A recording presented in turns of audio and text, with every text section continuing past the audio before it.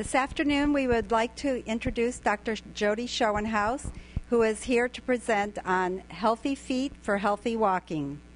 Dr. Schoenhaus is a podiatric surgeon.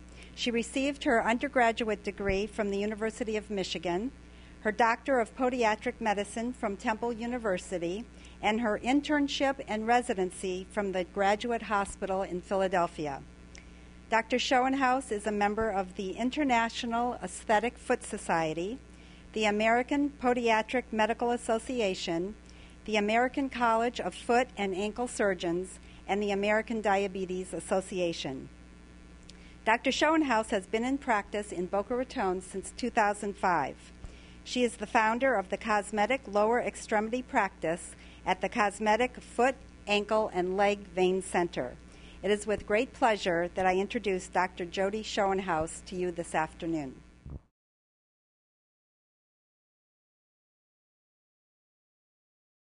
Hello, good afternoon, everybody.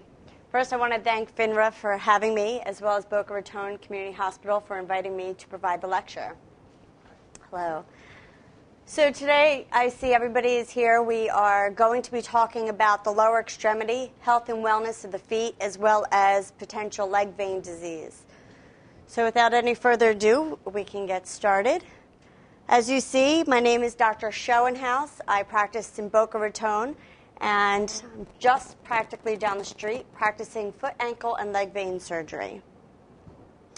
Just a basic background and understanding of the foot. The foot is an extremely intricate network and system of muscles and bones.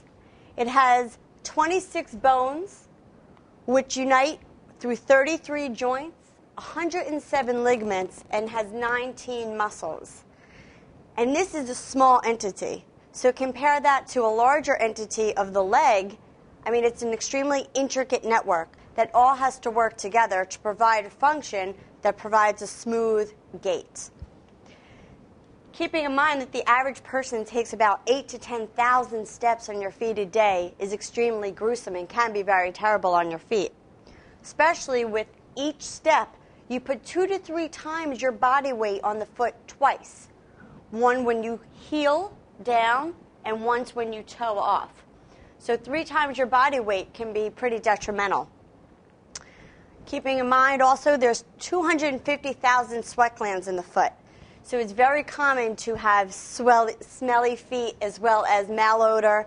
Especially living in Florida, you can sweat a lot. And there are things that you can do, foot deodorants, powders, and other things. New recently is using Botox in the feet to prevent and decrease the amount of sweating and sweat gland production called hyperhidrosis.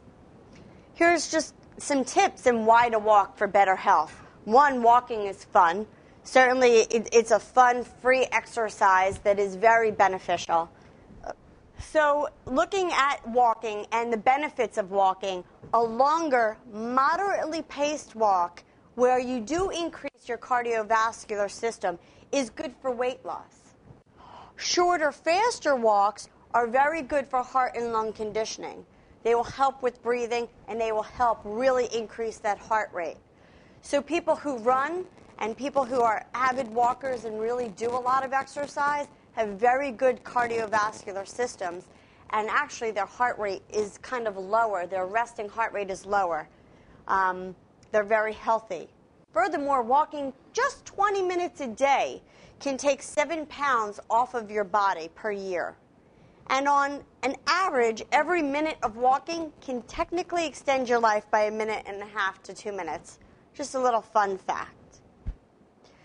Certainly, when it comes to me and walking, one of the most important factors is choosing the right shoe. You want to know your basic foot type. You want to be able to look down at your foot and say, okay, I have a flat foot, or I have a high-arched foot, or I have a normal foot.